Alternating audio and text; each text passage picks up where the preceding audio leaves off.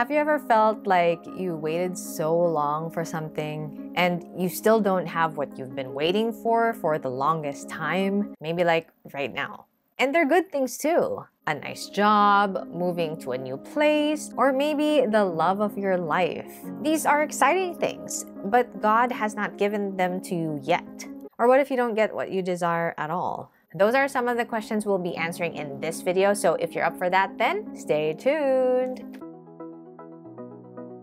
Hello friends and family, nice to have you today, and if you're new here, my name is Hannah. This channel encourages this generation to take in the word and live it out in today's culture. Here are a few things that happen when you trust God's timing. One is that you know that where you are now is where God wants you to be. Romans 8:28 says, "And we know that all things work together for good to those who love God, to those who are called according to His purpose." You may not be where you want to be right now, but you know that God wants the good for you. And where you are at the moment, God is teaching you. It could be to prepare you for whatever you're praying for. I remember when I was a senior in high school and I was graduating. I was applying for different colleges and I applied in at least 7 different universities. I actually passed in all of them except for that one school that I really wanted to go to. I'll say that that was a hard time for me. But during that season of mourning,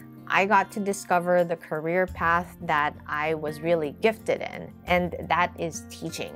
If I went to the university I wanted, I actually applied for courses that would lead me elsewhere. I probably wouldn't be on YouTube doing what I do now. In your situation, you may be waiting for something now. Keep your spiritual eyes open. Allow God to teach you. Psalm 119 verse 18 says, "Open my eyes that I may see wondrous things from your law." Stay in the Word while you're waiting. During this time, there are wondrous things that the Bible says. So instead of focusing our eyes on what we don't have, focus on what we do have now. One is God's truth in the Bible. Delight in it. And speaking of that, I have my next encouragement for you. Next is you'll become more like Christ. Psalm 37 verses 3 and 4 says this, "Trust in the Lord and do good. Dwell in the land and feed on His faithfulness. Delight yourself also in the Lord, and He shall give you the desires of your heart." During the time the psalmist David wrote this, he was telling the Israelites to enjoy the land God gave them instead of worrying and envying others, especially their enemies, who get their desires. He also says, delight in the Lord. Get to know Him more during your time of waiting. Again, primarily it's in reading His Word that we can delight in Him. Other ways are also listening to wiser people talk about God, read books about Him, spend time with Him in prayer, and worship Him in song. Delight in Him, and as you do that, His desires will become yours too. Also, the hardships you go through in waiting will make you more Christ-like. Romans 5 verses 3 to 5 says, "We can rejoice too when we run into problems and trials, for we know that they help us develop endurance, and endurance develops strength of character, and character strengthens our confident hope of salvation. And this hope will not lead to disappointment, for we know how dearly God loves us, because He has given us the Holy Spirit to fill our hearts with His love." What a rich passage that is. Sometimes waiting can be such a struggle. In our humanness, we want things right now. But also in the waiting, there is so much we can gain. Endurance, character, and hope.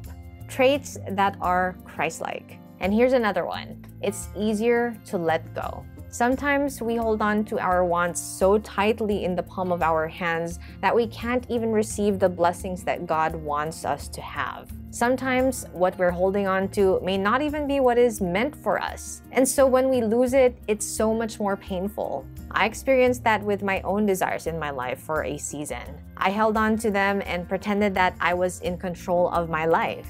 I had an idea that I thought was supposed to be how my life should be. My dream job at that time, my own family, and that would be my happily ever after. But I was humbled, and I let go of what my ideal life would have been. And just in case you want to know more about that, I put a testimony in the description box below.